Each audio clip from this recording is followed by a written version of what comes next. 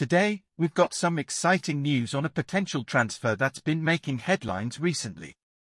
Arsenal is making waves in the transfer market once again, and this time, it's all about Kalvin Phillips. The Gunners have been linked to a possible move for the Manchester City midfielder. It's no secret that our manager, Mikel Arteta, has consistently shown a preference for players from his former club, and Phillips might be the next addition to that list. Phillips has faced some challenges since his transfer from Leeds United to Manchester City.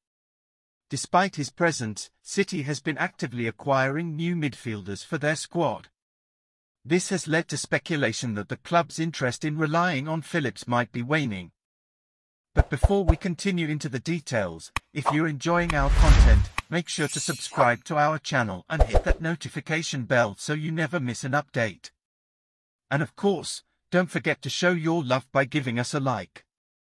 Your support truly means the world to us. Now, let's get into the story. A report from Fitches has shed light on Arsenal's interest in Phillips.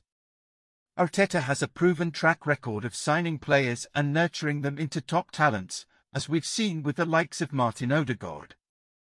The manager has been closely monitoring Phillips and believes that the midfielder could reach his full potential at the Emirates. It's worth noting that Phillips was a standout player during his time at Leeds United, and his struggles at City have come as a surprise to many.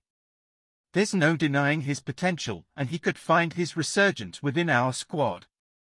However, we are at a stage where we should be signing players who can seamlessly integrate into the team and make an immediate impact. Just what Phillips needs to shine once again. What are your thoughts on the possible addition of Kalvin Phillips to the Arsenal squad? Share your opinions.